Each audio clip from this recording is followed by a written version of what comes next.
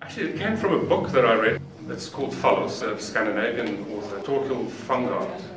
And he wrote about the symbol and the power and sort of like the history. And then, then the idea came sort of like this. There is actually an ancient, or there's all over the world, there are these ancient phallic cultures or societies that had phallic celebrations and things. And even in Japan, there's a annual festival, a phallic festival, that's sort of a family festival.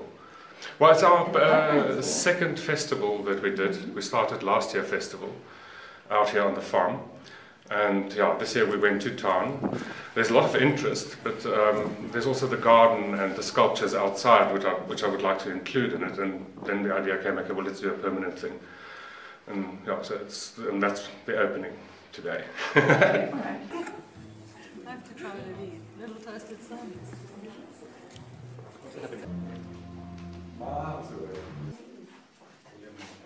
Let's have a good party. Claudia will do the honors of officially opening our Phallos art gallery. So. Now, I get the art from all over. Well, now at the moment I've got people from Pretoria, from East London, from Cape Town.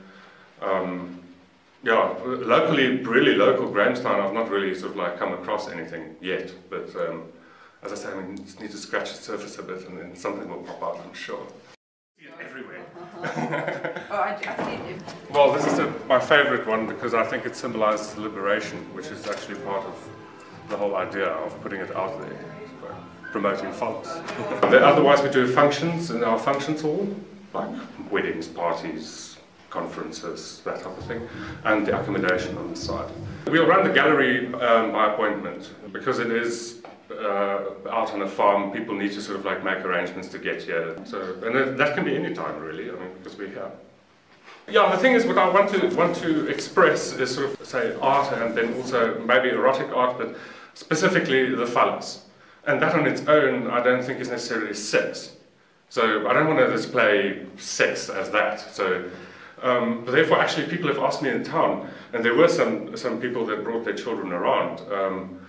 Why do you put adults only, like on the posters? And I thought, well, just to be on the safe side. But actually, it's sort of, I mean, I don't think that there's anything offensive really.